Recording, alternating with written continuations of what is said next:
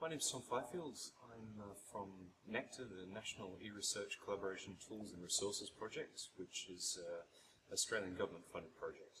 I'm here at ISGC 2012 to represent Australia, my project, and to learn from the activities going around internationally, and particularly in the Asia-Pacific region, to do with grid and cloud computing.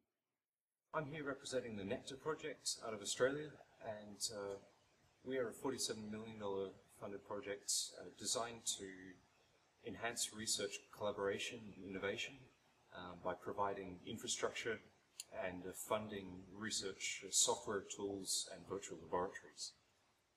One of the innovative projects that we've just gone live with is a research cloud, which is accessible to any Australian researcher in any discipline, any institute.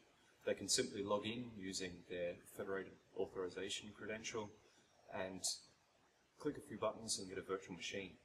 And this has been very popular, and the feedback that we're getting is that it's very easy to use and it has the flexibility that researchers wanted for a long time. For more information about the Research Cloud or the other 3 programs under NeCTAR, please go to www.nectar.org.au.